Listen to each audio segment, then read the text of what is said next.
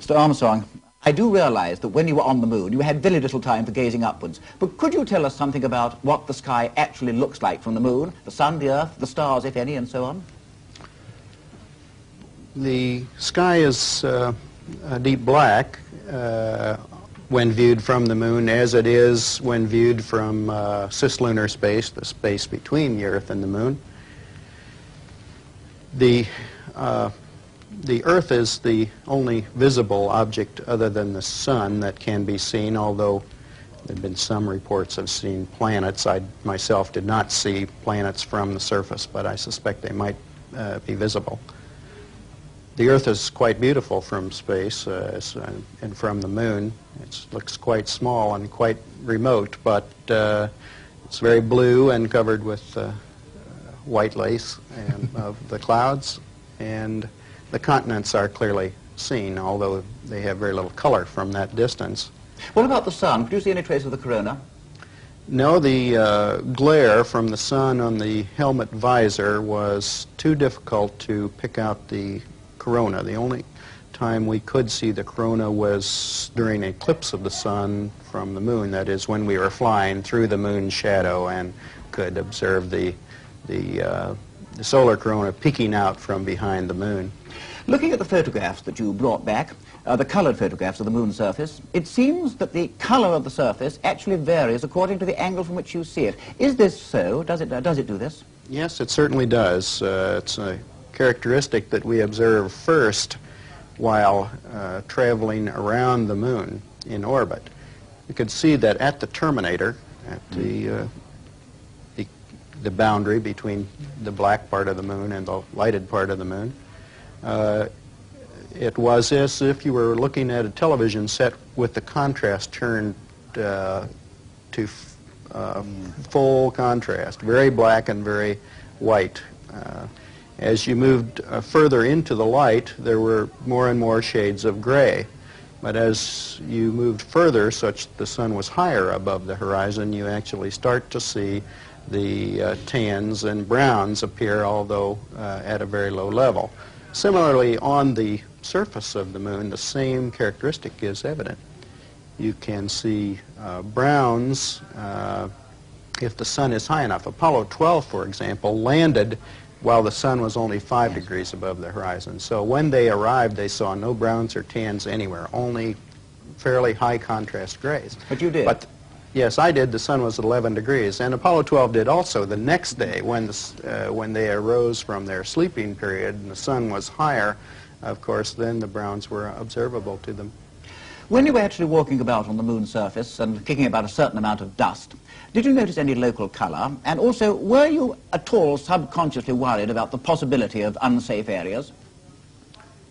Well, the color is a puzzling phenomenon on the moon, aside from the characteristics that I've already mentioned.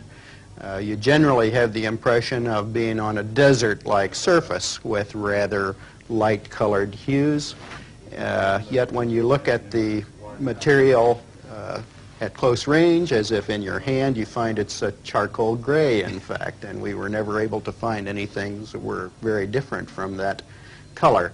I suspect that as we get more and more samples with future flights, we will see that there is, in fact, some color, but the optical properties on the moon are most peculiar. When you were actually walking about, did you have any difficulty in distance judging? Because I think I heard you say once that far things looked quite near. Yes, we had some difficulties in perception of distance. For example, our television camera we judged to be from the cockpit of the lunar module only about 50 to 60 feet away, yet we knew that we had pulled it out to the full extension of a 100-foot cable. Similarly, we had difficulty guessing how far the hills out on the horizon might be. The peculiar phenomena is the closeness of the horizon due to the greater curvature of the moon than we have here on Earth, of course 4 times greater, and the fact that it is an irregular surface with crater rims overlying other crater rims. You can't see the real horizon. You're seeing hills that are somewhat closer to you. There was a large crater which we overflew during our final approach, which it had hills of the order of 100 feet in height, and we were only 1,100 feet west of that hill, and we couldn't see a 100-foot high hill from 1,100 to 1,200 feet away. Did you notice any obvious difference between the far side and the near side as you went round it? I mean, apart from the obvious differences in topography? No observable differences in color, but then the sun's angle was always somewhat different over there, so it would be difficult to make a general correlation. I would say the topography is the striking change. Of course, as all your viewers know, there are no seas on the far side of the moon, and it's all highlands and high mountains, big craters. So it's strikingly different from the. There's just one more thing I'd like to ask you.